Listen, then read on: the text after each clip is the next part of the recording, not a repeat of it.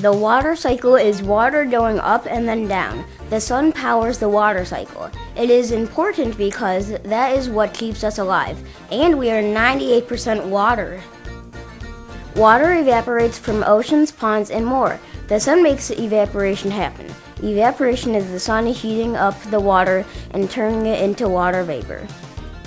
Condensation happens in the air. When water condenses in the air, it forms a cloud. Condensation happens when water vapor cools and turns back into water.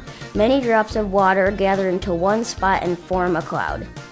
Precipitation is liquid or a solid water falling from clouds. We can tell what kind of precipitation will fall because if the temperature is hot down below, then the precipitation falls as rain. But if not, it falls as snow or ice, which we call hail. Collection is when the water goes back into the oceans, ponds, lakes, seas, and streams. Some water goes into the ground. The groundwater is used by trees, wells, or plants.